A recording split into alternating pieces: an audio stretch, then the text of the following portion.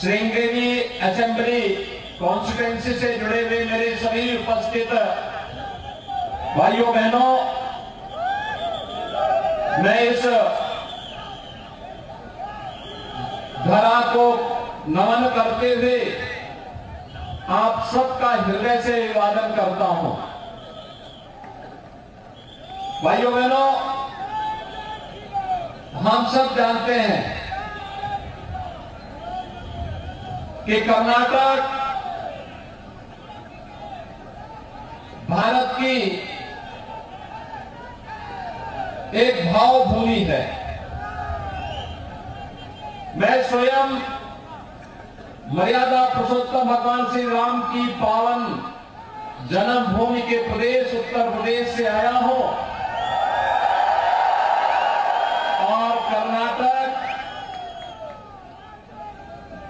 प्रभु श्री राम के अनन्य भक्त उनके सहयोगी श्री हनुमान की पावन जन्मभूमि है।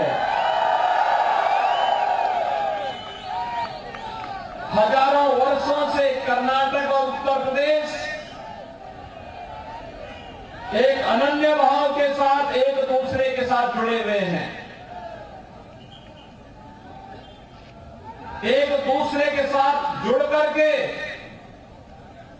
एक भारत श्रेष्ठ भारत की परिकल्पना को साकार कर रहे हैं। लेकिन भाइयों बहनों, जिन्हें एक भारत श्रेष्ठ भारत अच्छा नहीं लगता, आज वे सभी कहीं न कहीं एक और कर्नाटक में पीएफआई जैसे संगठनों को उन्मुक्त करके समाज विरोधी और राष्ट्र विरोधी गतिविधियों को आगे बढ़ाने के लिए प्रोत्साहित करने का कार्य कर रहे हैं और दूसरी ओर राष्ट्रवाद के लिए समर्पित अपनी सामाजिक सेवा के लिए जग विख्यात श्री हनुमान के अनन्य सेवक के रूप में बजरंग दल को बैन करने की बात करते हैं। बजरंग दल को बैन करने का मतलब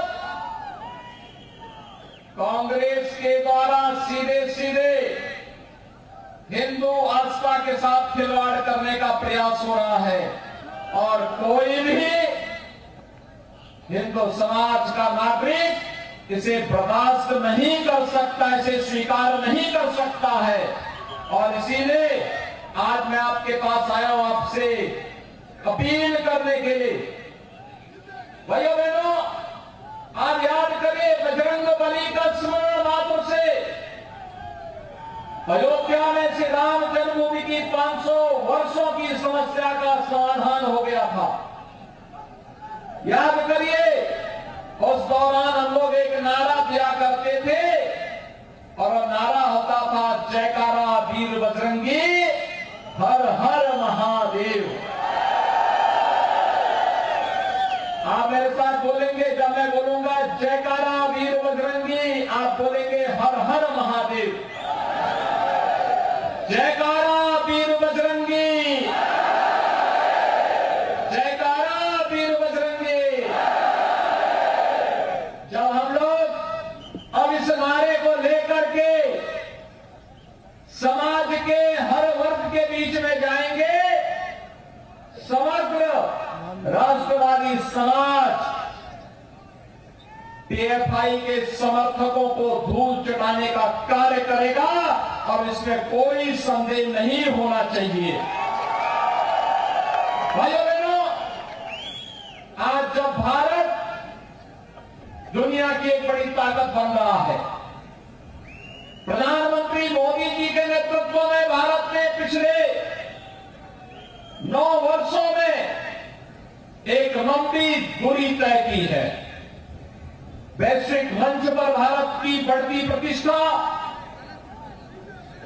भारत के अंदर इंफ्रास्ट्रक्चर डेवलपमेंट के हो रहे कार्य, कहीं हाईवे, कहीं रेलवे, कहीं एयरपोर्ट, कहीं IIT, कहीं IIM, कहीं साइंस सिटी, इन सब का निर्माण इस स्तर पर हो रहा है। तो तीसरी ओर भारतीय जनता पार्टी नेतृत्व की डबल इंजन सरकार ने पूरे देश के अंदर पीएम आवास योजना के माध्यम से बिना भेदभाव के गरीब को आवास की सुविधा उपलब्ध करवाने का कार्य किया। हर गरीब के घर में टॉयलेट उपलब्ध करवाने का कार्य उपलब्ध करवाया गया। हर गरीब को 5 लाख रुपए की आयुष्मान भारत की स्वास्थ्य बीमा का कवर दिया गया। और कोरोना कालखंड में आपने देखा होगा, कोरोना कालखंड में पिछले 3 वर्ष से ये डबल इंजन की सरकार का करिश्मा है कि भारत के 80 करोड़ लोगों को फ्री में राशन की सुविधा का लाभ भी कोई दे रहा है कि डबल इंजन की भारतीय जनता पार्टी की सरकार दे रही है। भाइयों बहनों, कोरोना जैसी महामारी से बचाव के लिए ये डबल इंजन की सरकार आज 220 करोड़ वैक्सीन की फ्री डोजेज भारत के नागरिकों को उपलब्ध करवाने का कार्य भी की। मैं पूछना चाहता हूं, कांग्रेस या जेडीएस की गवर्नमेंट जब थी तब इन्होंने प्रजा के लिए, कर्नाटका के लिए क्या किया? इन्होंने केवल पीएफआई को प्रोत्साहित किया, पर्व और त्योहारों में व्यवधान पैदा किया, दंगे करवाते थे, अराजकता पैदा करते थे। लेकिन आज देश प्रधानमंत्री मोदी जी के नेतृत्व में और कर्नाटका श्री येदियुरप्पा जी के मार्गदर्शन में और बसवराज बोम्मई जी के नेतृत्व में आज तेजी से प्रगति के पथ पर अग्रसर होकर के कार्य कर रहा है। भाइयों बहनों, लोग मुझसे पूछते हैं कि उत्तर प्रदेश में जनता का इतना बड़ा प्यार कैसे आपको मिल रहा है? मैं कहता हूं डबल इंजन सरकार का करिश्मा है। डबल इंजन सरकार के कारण आज उत्तर प्रदेश में शांति है, सौहार्द है, सुरक्षा है और उत्तर प्रदेश जैसे आज एक सुरक्षित प्रदेश बन गया है, ऐसे ही कर्नाटक में डबल इंजन की भाजपा की सरकार ने पीएफआई की कमर तोड़ने का कार्य किया है। पीएफआई को बैन करके पीएफआई को पूरी तरह तोड़ने का कार्य किया है और ये कार्य केवल बीजेपी की डबल इंजन सरकार कर सकती है। भाइयों बहनों, जो कर्नाटका असेंबली का इलेक्शन चल रहे हैं, हम सबको तय करना होगा, तय करना होगा। आज जब भारत दुनिया की एक वैश्विक ताकत बन रहा है, वैश्विक लीडर के रूप में प्रधानमंत्री मोदी जी टीम इंडिया के कैप्टन के रूप में कार्य कर रहे हैं। टीम इंडिया के कैप्टन के रूप में कर्नाटका की भी भूमिका होगी।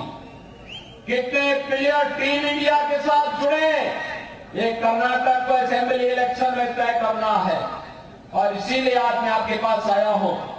आज भारत सर्वांगीण विकास की नित नई योजनाओं को आगे बढ़ाने में सफलतापूर्वक आगे बढ़ा है और इसीलिए मेरी आप सबसे अपील है कि टीम इंडिया के लिए एक साथ पीएम मोदी के नेतृत्व में हम सब मिलकर के टीम इंडिया को इतना मजबूत करें कि भारत वैश्विक लीडर बनने के लिए पूरी मजबूती के साथ आगे बढ़ सके। इसमें असेंबली इलेक्शन में कर्नाटका में भारतीय जनता पार्टी की गवर्नमेंट आवश्यक है और इसके लिए मैं आपसे अपील करने के लिए आया हूं। कर्नाटक आज अच्छी दिशा में आगे बढ़ा है।